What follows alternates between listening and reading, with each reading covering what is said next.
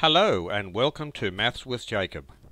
This short video will focus on the relevance of perimeter.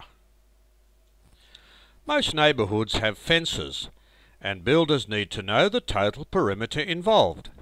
Hence, they are able to order the correct amount of material and not waste money on unnecessary costs. If landscapers are laying pavers for a path, they need to know the perimeter so that they can calculate the total amount of edging needed.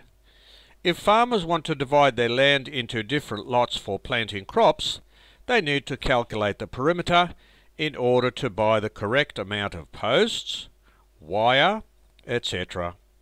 When surveyors are dividing large parcels of land into smaller blocks, calculating perimeter is an essential part of their work.